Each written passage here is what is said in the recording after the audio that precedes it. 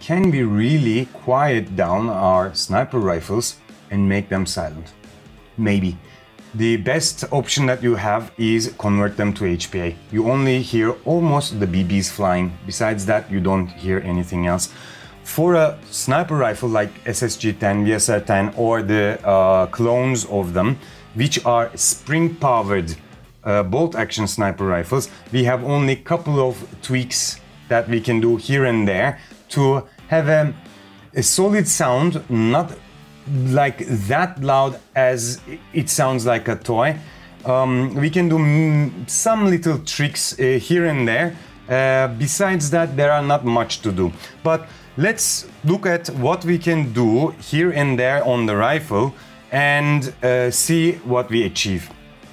Let's get right to it. The first thing we can do is on the stock.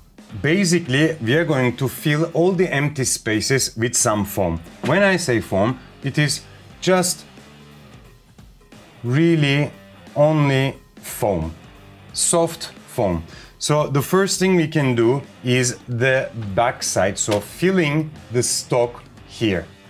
This is all empty, and whenever you are shooting the BBs, it sounds like a toy, so it's not really solid, it makes an echo and so on. So by filling them with some foam, we will achieve a solid sound. In order to do that, this is normally how it's going to look like. We have to first take these two screws out from the back of our stock. After that, we are left with this piece where you can see we have 4 screws. If we take them also out, we have the opening of our sniper rifles maple leaf stock. All the rifles have an opening here, so you can just basically cut some foam and start filling inside.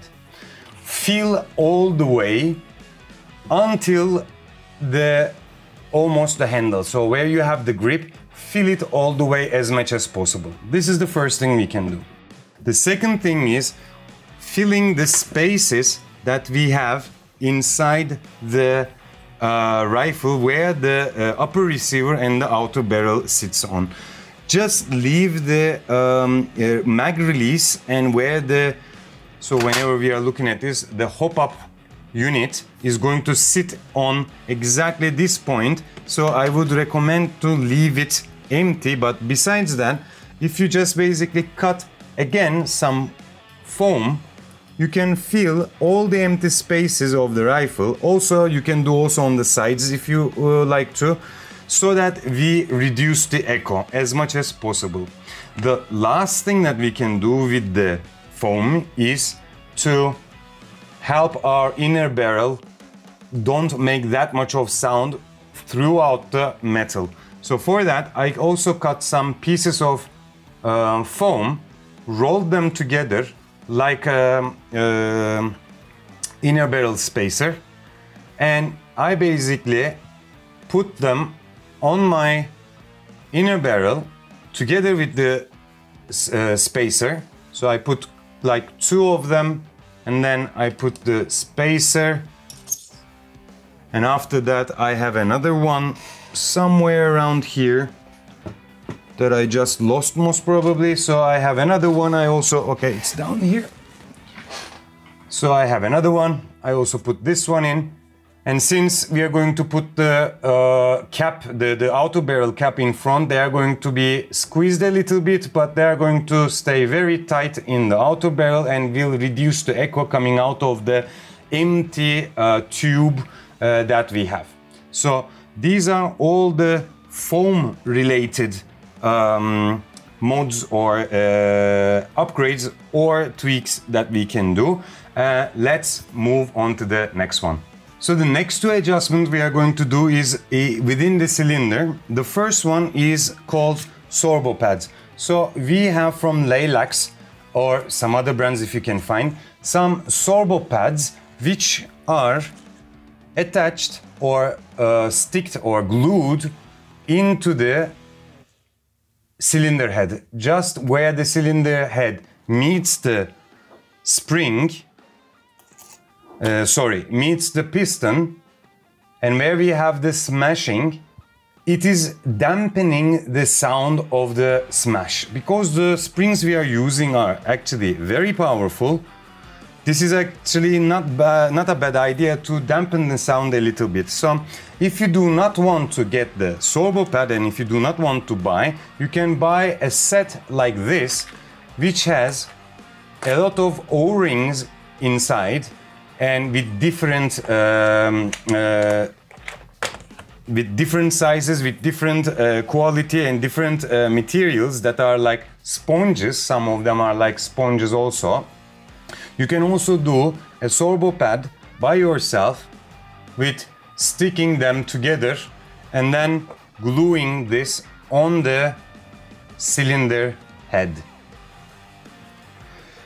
The other one that I would like to show is the mod, so that this is called the metal can or Coca-Cola can mod, which is going on to the spring guide. So I have seen many fellow airsoft players that are putting some metal cans, so they cut the Coca-Cola can and put it around the spring guide, which I don't understand, because we are actually trying to reduce the metal to metal contact so that there is not like this thin sound or this whistling or whatever going through the thing.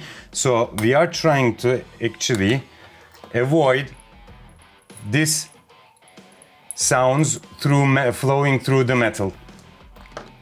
For that, you can buy a set of electrical cable binders where you have very different sizes and widths and thicknesses.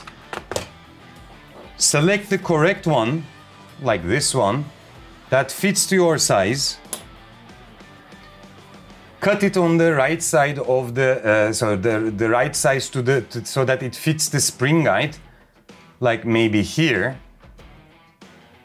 Put it on the spring guide, and then with a heat gun, which I would recommend, or with a torch or with a lighter, you can just shrink this to have this nice sleeve on top of the spring guide. This is going to reduce this thin noise that metal versus metal contact makes when the spring is powered. The next topic that I would like to talk about is the air brakes. I do not recommend them. With my own ears, I didn't recognize any change. From the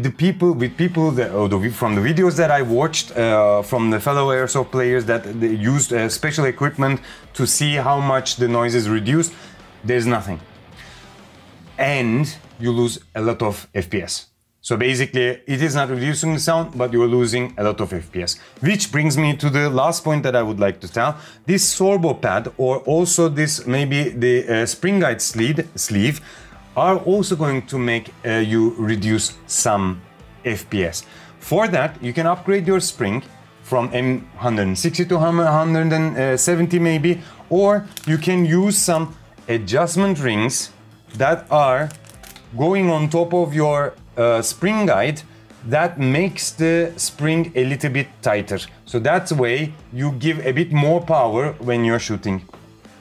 If you do not want to buy the spring guides that Novritsch sells with different sizes, you can also find these in any hardware store, or you can use some bolts without the threads inside, and so on and so forth. Besides that, these are all the things that I used inside the cylinder. Let's move to our last topic. The last thing that we can do to our airsoft snipers is to use a suppressor. My personal point on the suppressors, although they are working, actually they are really reducing the explosion that is coming out of, not the explosion, the air explosion coming out of the inner barrel, and they are dampening the sound a lot. As you can see, with this size, you are losing a lot of movement capability or speed. So you can get some small suppressors like this, which are okay-ish, but remember that you need to find one of them that is filled with foam inside, because if you have an empty metal thing, it's going to echo and it's not going to reduce or dampen any sound. The next thing is you can get the Novritsch one, which has very nice machine cut, maybe I can show you even, machine cut foams inside with different sizes, which is allowing the air, as you can see here, which is allowing the air to crush into waves into two different hole sizes. So this is a very good idea and it's really working. From my perspective, it's really working. One more time, you cannot compare these with real suppressors that are used on real rifles. But again, with the Novritsch one, I also have the problem of the size. It's very long, it's heavy, I do not like it that much. So I actually went further and got myself a Roedale precision suppressor. As you can see, if you compare it next to each other, side by side, the Roedale precision suppressor is even longer than Novritsch one. But there is a very interesting option or property of this suppressor. This is a modular suppressor. This is the selling point. So as you can see, maybe there are some rings on the suppressor that you can take out. So there are many rings with these sizes, all of them. Actually, I can count immediately how many rings you have. You get 1, 2 and 3, 4, 5, 6, 7 rings that you can take out by yourself, which is helping to reduce the size of the suppressor down to this size. So now we can compare. And most probably we do not need a longer suppressor. This does not come with any foam inside. So what I have done is that I actually cut some foam and filled it so that it just covers the inside of the suppressor. Then it comes with a metal band like this, or a metal pin that you can put so that the suppressor and the foam is aligned, so the BB can fly through it straightly.